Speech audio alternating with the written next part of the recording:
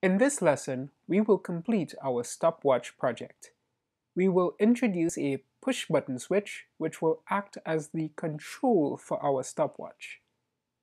Pushing the button gets the stopwatch going. Pushing again stops the stopwatch. If we push the button, we will continue off where we left off. To reset the stopwatch, just hold down the button for 3 seconds and then it will restart at 0. Let's take a look at the objectives. By successfully completing this project, we will have mastered the following items. You will understand how to use the Stopwatch third-party library, which is a library we will be including that will help us with timing accurately. We will put all the components together to create the stopwatch, a push-button switch, shift register, and 4-digit 7-segment display. If you are ready to begin, let's get this project started. Here are the parts we will need: an Arduino Uno, a USB cable, a breadboard, a 4-digit 7-segment display, an 8-bit shift register, and we'll be using the 74HC595 shift register, 7 to 20 ohm resistors, a push-button switch, and connecting wires. Let's take a look at the circuit diagram. From our previous shift register circuit, the only addition we'll have to make is our push-button switch. It requires just 2 connections. One end of the switch goes to ground, and the other end of the switch will go to pin 5 on our Arduino. That's it. That's all the additional connections that we will need for our circuit. Let's go ahead and make the wiring change needed to complete our stopwatch. All we need is a push-button switch, so I'll go ahead and include that. This will be the control for our project. One end of the switch goes to ground.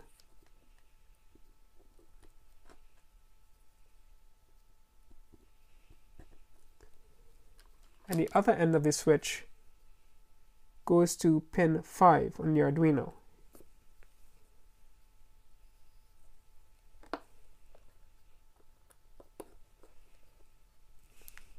That completes the wiring. Those are all the changes we'll need for this project.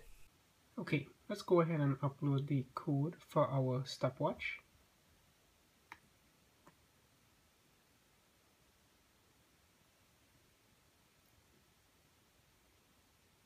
Alright, now it's done. To get the stopwatch going, we have to push the button. So I'll go ahead and push the button. As you'll see, it's incrementing in time, 4, 5, 6, and so forth. And when we want to stop the stopwatch, we simply press the button again. And you see, it stops on 12. I'll continue. It continues from 12 going up to 21, 22, and so forth. Stop it again. I'll continue. I'll let it go all the way up to 5960 for the first minute, and then you'll see the 3rd digit increment to 1.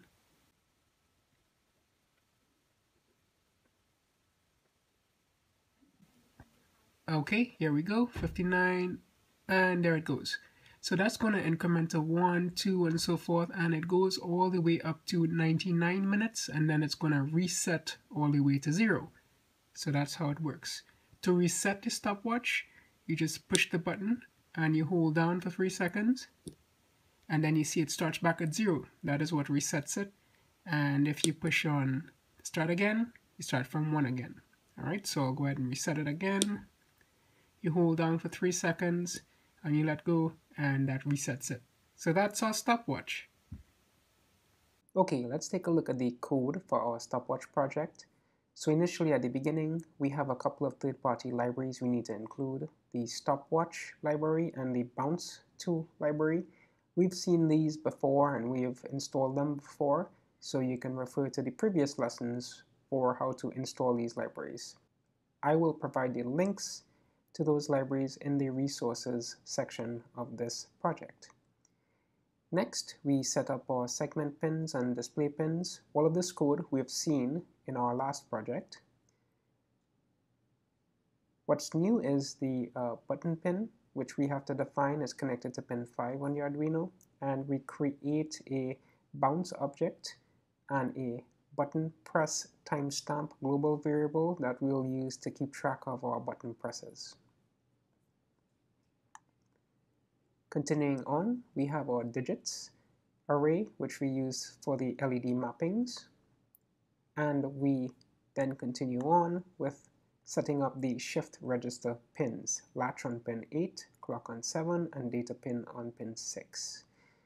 Then we create our stopwatch objects, and we pass in the stopwatch seconds argument for the first stopwatch, which is what we'll be primarily using. Into our setup function, we initialize our 7 segment pins and the pins for toggling the LEDs, and then we turn off our 7 segment displays. All of this code you have seen previously. Then we enable the internal pull-up resistor on our button pin, so we set the pin mode as input pull-up for our button pin, and we attach the button pin to our the bouncer instance. The shift register pins are set as output. We set up the byte representations for our digit vowels, and then we are finished with our setup. In our loop function, we first update the bouncer instance, and that just gets it ready to take input from our switch. If the switch fell, if the bouncer dot fell, of course a button press occurred. So we first want to determine if the stopwatch is running. If that's the case, if it's running, we want to stop it. Otherwise, restart it back. If the bouncer rose, that means that there was a button press. We also want to check for how long the button was pressed. If that was greater than 2 seconds, we want to start over our stopwatch. Let's quickly jump to the start over function. So start over takes a Boolean value, which is start count, and basically if this is true, we will automatically restart our stopwatch. Otherwise, if it's false, we will just pause where it's at and leave the inputs at 0.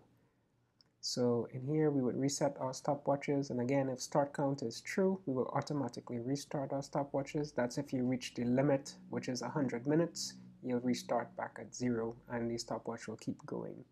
Otherwise, we will stop and set our inputs or set our global variables as 0 and wait for the user to re-engage the stopwatch.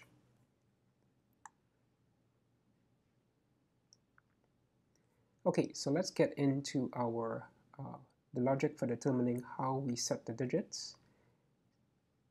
So if we have reached 6,000 seconds, which is 100 minutes, we would want to start over our stopwatch. So we call start over, passing in true, and we will automatically start over from 0 and start our stopwatch.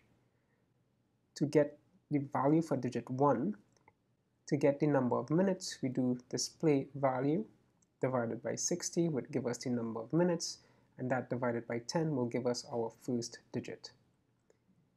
For our second digit, display value divided by 60 will give us the number of minutes, and modulo 10 will give us the remainder.